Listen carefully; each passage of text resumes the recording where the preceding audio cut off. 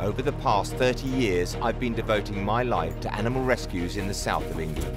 If this booth collapses, we're both going to be in mighty big trouble.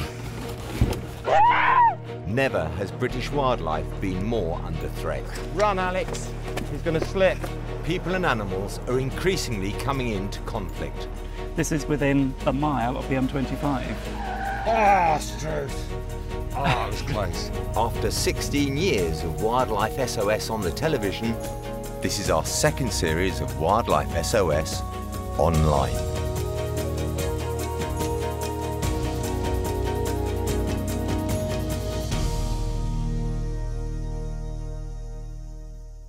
In this episode, a deer is running loose in a school playground. He's quite an old boy too, he's at least 4 or 5.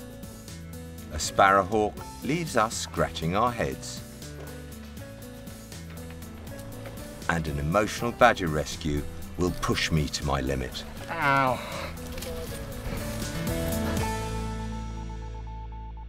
Peaceful spring days are never quite peaceful at Wildlife Aid, and today was no exception. We had a deer rescue. Think positively. It's all going to go wrong. These rescues often need a great deal of teamwork, so 3 keen volunteers joined me to help. The teacher of a nearby primary school had called us for help after finding a deer running nervously in their school playground. The children were safely kept inside while we checked out the situation. He's still there because I can see the leaves moving, so lucky for you. So we've got an adult roe deer, haven't we? We'll get a barrier up right there. We'll run him along. Try and run him along that way. See what's the other side of that. Yeah, let's go and have a look. We'll leave him there for a minute. So we're just looking at possible escape routes now. Rather than having to contain the deer, we're seeing if we can drive him somewhere where he can escape. But looking at these fences, it doesn't look as if he can get out too much. They're quite high, these fences, Pete, aren't they? This is the kids' pond area. That's not ideal by any stretch, is it? I think we'll go straight back and get nets and gloves now rather than stress him out a second time. Look, we've got an audience. Oh, there he goes, look. He's quite an old boy too, he's at least 4 or 5. He's not going to be easy to catch, to be honest, and with those antlers you want to be really careful, guys, because he's going to thrash around like crazy. So as with any rescue, whatever you plan never happens, but what we're planning at the moment is to grab him if we can, get one of these chairs and tables really near to that fence, and then just lift him over the fence and let him go next door where the fences are very low. Yeah. Right, gloves for everybody, nets for us all, and pray. Right. Whatever you do, it's going to do something you're not expecting, but yeah, we'll try. With our net deployed, we were ready for the deer, or so we thought. Pete, coming to you! If he does start to come towards us, you're going to have to run like hell. We're walking down, Pete. Go again.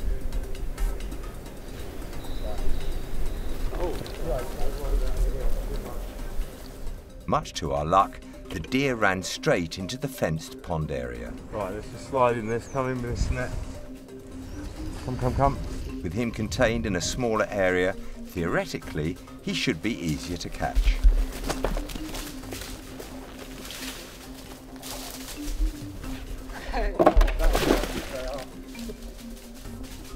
But even in this smaller area, the deer was incredibly quick, which makes him very dangerous. Never try to go through before. Oh, Pete, be careful, man.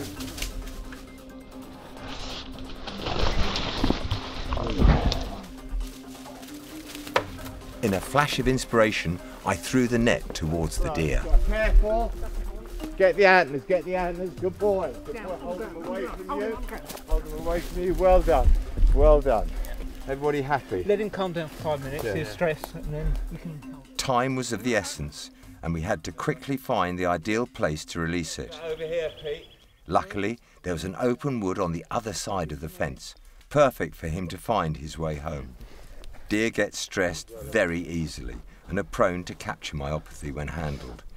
It was crucial to let him go quickly, but safely and as soon as possible. What we try and do is walk him a bit, so Connor and I got these antlers quite firmly. Right, Be careful how you walk up here, guys. We don't want you all slipping and falling.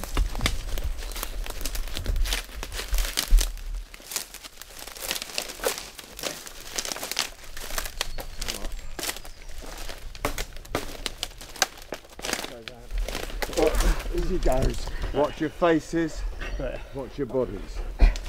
Although this looks quite violent, it's by far the quickest and safest way to free the deer. Right, go Connor now. There we go. Brilliant.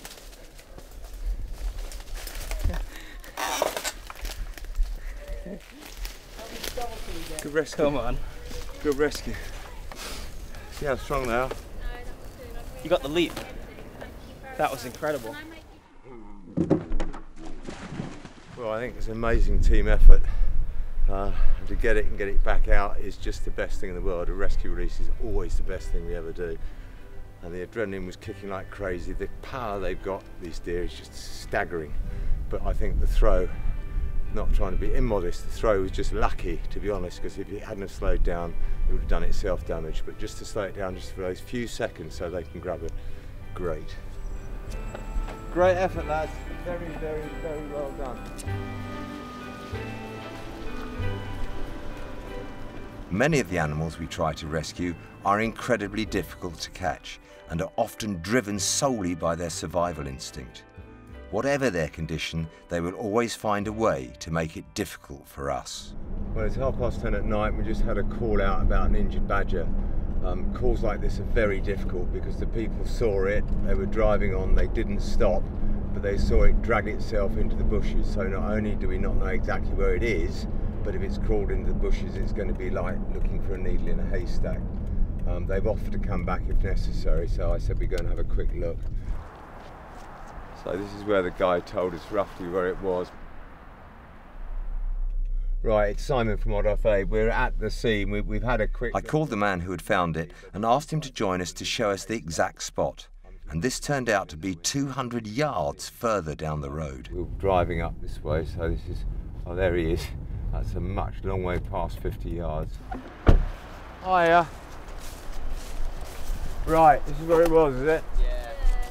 But it crawled itself off into here somewhere. It couldn't even, it hardly got up this, so it was proper, Yeah, the back legs were... There was a pheasant in the road as well, which So you're we pretty can't sure see it's it. here-ish? Yeah, the pheasant we threw. Oh, there's the pheasant, yeah, okay. That was definitely. There's actually a badger run going through there. You can see a badger run going through. It was sitting in the road for about, how long was it sitting there for? About 5 minutes. Just looking around and couldn't move, and then it sort Right. of dragged itself here. Scurried, kind of. Okay guys, well I'll let you get back and have a warm evening. Don't worry, we'll have another look in the morning, a lot. don't worry. Thank you. Thanks, Cheers. bye. We've got a thermal camera, which if the undergrowth's not too thick, sometimes gives us a signature. Going through, the ground's quite cold. Interesting enough, this pheasant hasn't been dead that long because there's the heat signature of the pheasant. I think he's just been hit by a car, and the badger thought his luck was in for an early dinner. But sadly, the pheasant is not eaten and the badger's nowhere to be seen. It doesn't look very good, and if the badger was dragging its legs, it doesn't sound like a good prognosis to me. I was about to give up, but Laurie, our cameraman, took one last look deep into the undergrowth and spotted the badger. How far is he? About 5 metres from where I am now. Got the camera? Yep. Happy? Yep. So I want to grasp her in a... Grasp in a cage. Mate, this badger's not looking good. He was in shock and could barely stand. That's it. No, not at the moment. Ow! I've got a bramble in my ear. Ouch. Very poorly looking badger. He's going to try to probably wander off. He's trying to go off now actually. I just want to see if he's losing his back legs at all. He is losing them a bit, which is good, but we're going to lose him in a minute. He's going, he's going. even with such extensive injuries, its instinct was to hide and get away from us as soon as possible. It's going to be impossible, Laurie. I don't mind crashing through undergrowth, but we're not even going to achieve anything by crashing through this. And if we do crash through too hard, it's just going to leg it anyway. So we need to get round behind him, that's the trouble. It's even more dense down there. Whilst I went round the other side, Laurie stayed put to keep an eye on it. In there. Simon? I can see him, I'm with you. The badger had buried himself deeply within the roots and branches of the tree, making recovery incredibly difficult. So even if we grasped him, we couldn't pull him out because the trees would stop him. It's got 1, 2, 3, 4 big branches just blocking him all the way. Mate, you couldn't have got in a worse bloody position.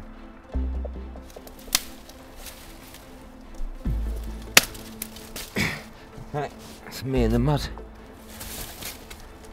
Hey, I can see him, my baby, but you're not helping. I can see his eye, he's breathing, his nose is all scrunched up in the bushes. I can't get him out. Just desperately trying to think of some scheme, some plan. If it wasn't a badger, you'd scruff it, but with a badger it would be suicidal. Whilst all this was going on, we had some unexpected visitors. See, I've got in front of... That probably is the police. Yeah? Oh, hi, are you the police? Oh, we've got an injured badger. We're from Wildlife Aid, the wildlife rescue charity. Was it injured on the road? Yeah, he got hit on the road, crawled in here, little bugger, and he's gone between a log and a great mound and a tree root, and he's just wedged himself in. Now, most animals, I put my hand in and grasp it, but as you realise with a badger. With all plans failed so far, we desperately needed to find a new way of getting this badger out. Night rescues are often due to road traffic accidents, and some can be especially surreal. A few days before, we were called out to a motorway services just off the M25. The AA were tending to a van with a damaged radiator grille when they discovered that the cause of the accident was still moving in the engine bay. So we've got a bird of prey was hit on the motorway. The feathered hitchhiker had wedged itself under the wheel arch, and we needed to extract it to see its condition. In here, Laura. Have a look at the light. It was quite difficult to spot, but the feathers it left behind were a sure sign of its presence. Is that an owl? Is that a kite? No, we're up high. And there's the kite right down there. I don't think we can get him out of there, to be honest. Let's have your torch again, AA man. See, the AA can do anything. It's proven. I wonder if I can get him out of there. If I lift him out of there, I don't know if he's going to come past all those pipes. Not sure, it's not a pheasant actually. I think it's a pheasant. Let's just see. It's a pheasant. Sorry guys, no excitement. It's not a bird of prey, it's a pheasant. Having said that, we should still do what we do. I did say it could be a pheasant by the look of his back. Right, you hold that for me, young man. You become an assistant surgeon. Right, how do we get that far down in the car? Let's just see if I can get him. If I can grab him, it'll be alright, but he's right at arm's length. Yeah. So, you can't see. Stop wiggling. Stop it. The pheasant was so deeply wedged right at the bottom of the engine bay that it was very difficult to reach. Down there. Yeah. Right, there's a large hole in the grille where the bird obviously went in. Imagine what amount of damage they can do. But I still don't get my hand in there either. He went in there and round, didn't he? Yeah. Right, young man. Do your stuff, oh skillful one. Sorry, Simon. He's gone out. No, you can see him right there. Oh yeah. Okay, so.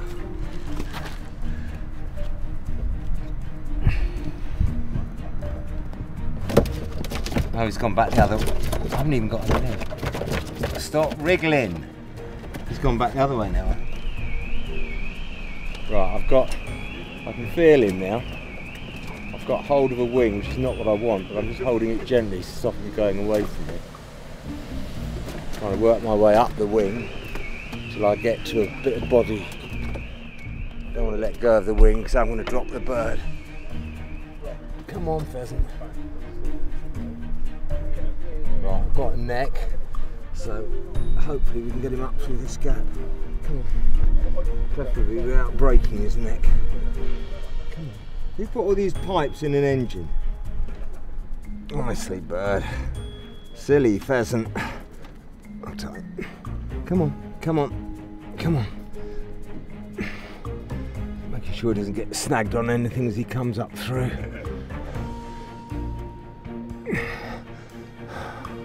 Come on, stupid bird. Come on. Come on. What you don't want to do is let go at this second. Bird of prey, my bottom. Doesn't actually look horrendously damaged. Both legs are working. Done more damage than that? Yeah, he probably has actually. Right, we'll get him home and sort him out. Thank you to the AA. But they're only the 9th rescue service. We're actually the 3rd rescue service. In you go, fella. Don't fly away right now. Come on, in you go. Good boy. Cool, gentlemen. Thank you for stopping. Thank you for calling us. One pheasant. Well, that was a really funny but nice little rescue. But the damage, I mean, he'd gone through a really solid plastic grill and was sitting in the bottom. If that had happened to me and I thumped through it, I'd have blood everywhere. The pheasant seems reasonably unharmed. The guys are in quite a lot of amusement, and we're going home. Back with our injured badger, I had to think of another plan. Right, let's go back in there.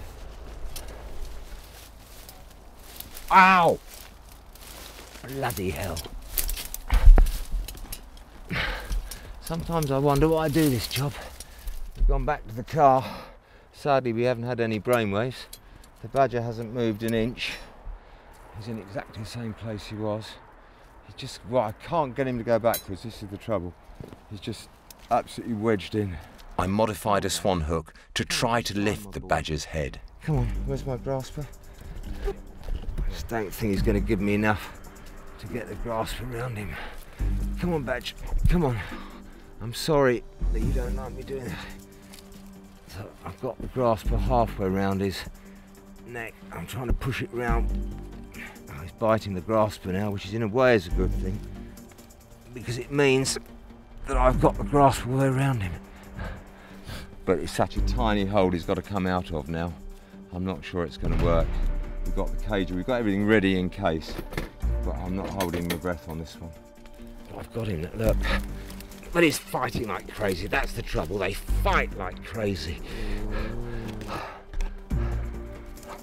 Come on, all right, my fella, I know. I need you out, my boy. Come on, come on, come on, come on, boy. Good fella, good fella, good fella, good fella, good fella. Come on, come on, come on. It's a big badger, big badger. Come on, in you go, fella. Get him. Come on, in you go. Good boy.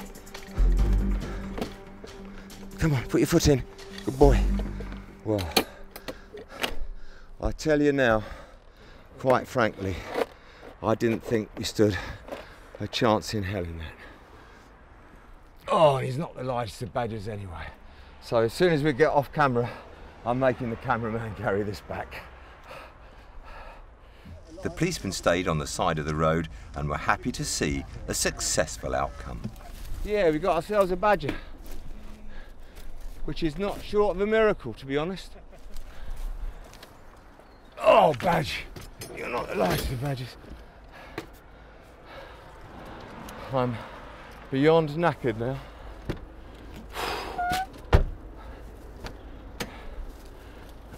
Oh. With the badger safely in a cage, we rushed it back to the centre. Right, let's get the badger up. I'm still absolutely shaking. I've got such an adrenaline rush. I get such a mad charge of energy from those rescues, which are really impossible. And you, even when you're doing it, you've no idea how you're going to do it. You just do your best. And we've got a very big badger who's pretty poorly. So we're going to have a look at him before we decide what we're going to do. So it's now 5 past midnight, on call 24/7. So 14.3 with the cage minus 2.62 equals 11.68, which is exactly the same weight as the other badger we've got in, so that's interesting. Oh, let's get this badger into DS2, see what's going on. We have these multi-purpose sheds. We've got heat lamps. They're always ready made up in case we need them. Come on, badger wedge. Badgers have this knack of putting themselves in a comatose-like state when they get hurt. They sort of shut themselves down for up to 3 or 4 days while they decide they're going to get better. He's been through an awful lot. He's obviously been hit by a car tonight. He's then crawled off. He's got a lot of blood in his mouth. All right, my badge. Let's get you out of here. Come on. Come on. Okay, there we are. Okay. Poor badge. Come on, baby. Come on, baby. All right. I think he feels as much like eating as I do this time of night. I've got a bowl for food and a very poorly badger, I think, with a very big headache. He really is right on the verge of death. It's whether he's got the strength now to pull himself back out of it. But he's asking a lot, but we'll do everything we can. But he's got to do quite a bit of work himself. Hey Badge, are you still with us? Badge, don't tell us we did all that work for nothing. Hey, Badge Wedge. Badge Wedge.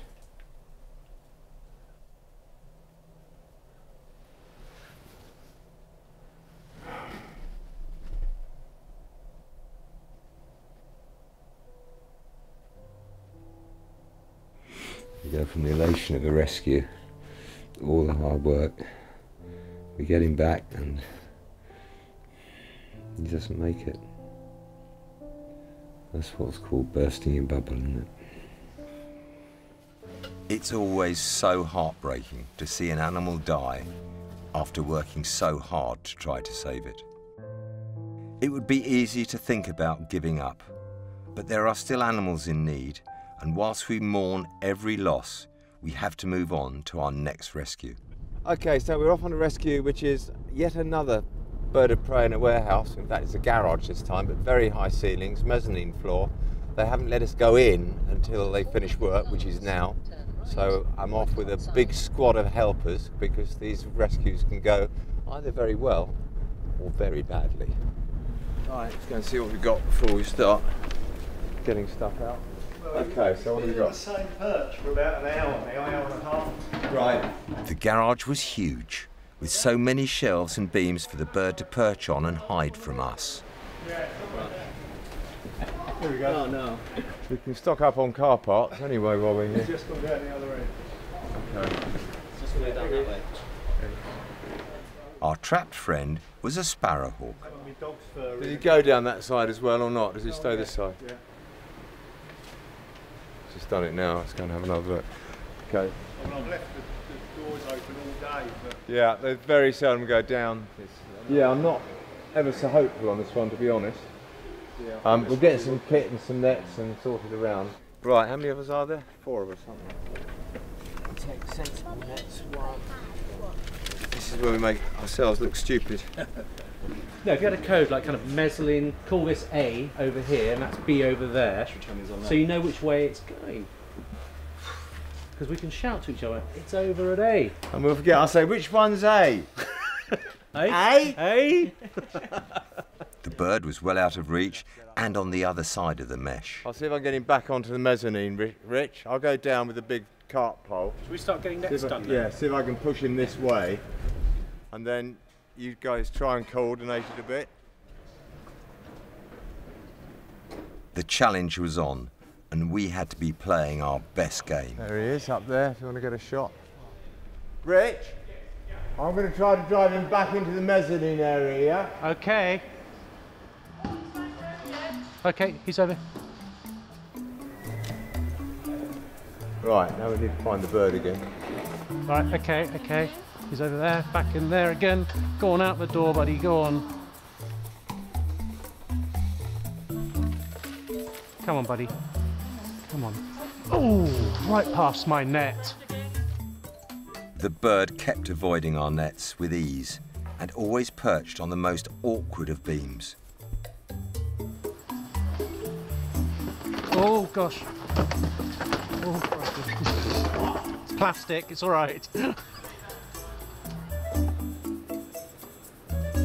Eyes on anyone?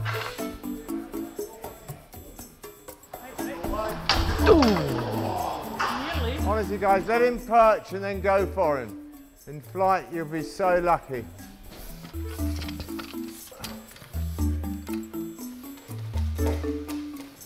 Can't move in here. Well, of all the places we've had sparrowhawks trapped, this really has got to be the worst. There's so many obstacles which are going to stop us catching him, and to get it in mid-flight would be pretty much a miracle. We've got to get him so he's a bit tired and just sitting tight, and then get the nets up either side of him. Yes, yes, shutter. Oh, damn it. That's what I was trying to Yeah, do earlier. so quick, isn't it? Yeah, He just went into the small room, guys. After almost an hour, we were still unable to catch it. Come on, buddy. No, you just, honestly, all I can say is how we've always done it, and that is you get him on a pole where he can't see you, and both nets really low, take them both up at exactly the same time and do the pincer. Right, come. Ready? Getting him in flight would just be really beyond luck. We were losing hope and beginning to wonder whether the bird would outwit us.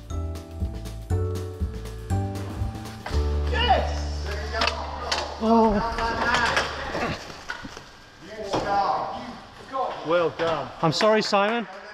I haven't let it go. Right. Where should we go, Laurie? We used to go down to I want Simon to dine out on this one. Should we go into a really small room just in case? Yeah, go down there. What have we got to do? Over to you. We checked the bird over to make sure it was okay.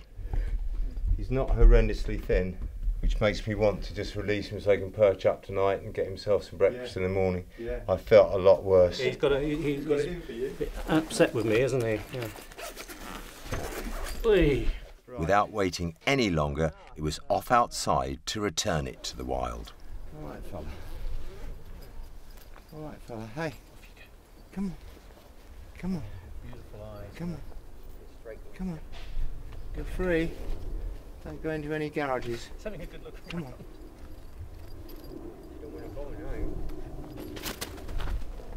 Giving an animal a second chance is always the most rewarding feeling and a great way to end the day. So who caught him? It might be me, Simon. Well done. Good. All credit to Mr. Richard Simmons, not only a fantastic wildlife artist, but now also a great sparrowhawk rescuer. If you like our videos, please subscribe to our channel by pressing the red button, and make sure you hit the bell to get notifications of our latest content. If you want to help us save wildlife, please donate. Every £1 you give will help us to save more wildlife.